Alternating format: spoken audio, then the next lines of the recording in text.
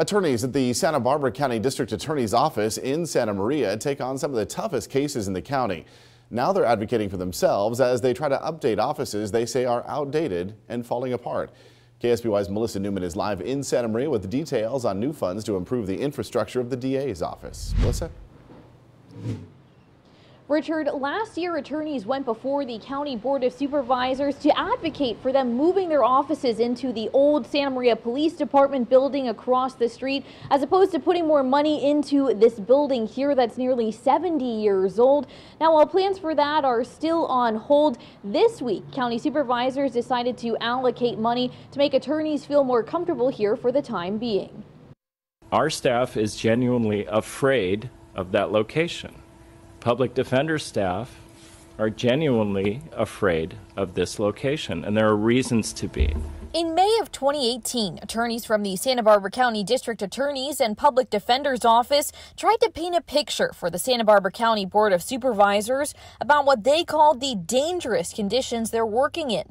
Problems like graffiti, electrical fires, and dead animals stuck in the ceilings for days.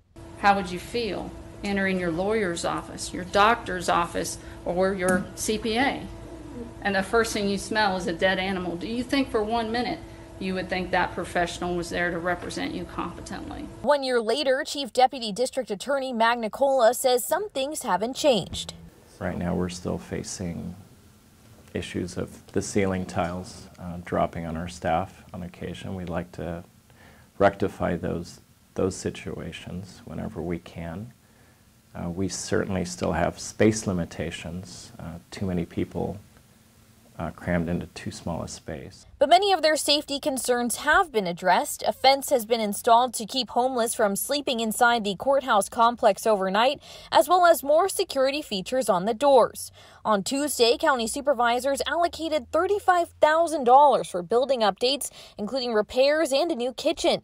County Supervisor Greg Hart tells us in a statement, this funding will help the professionals who work every day to advance public safety, serve victims, and prevent crime.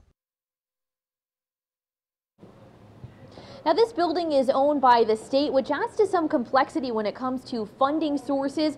Magnicola tells me he hopes that they come to a solution soon, as they plan on having a larger caseload and adding on more attorneys as the population here in North County continues to grow.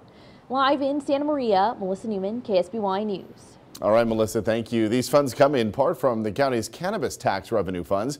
That is estimated to generate over $5 million next year.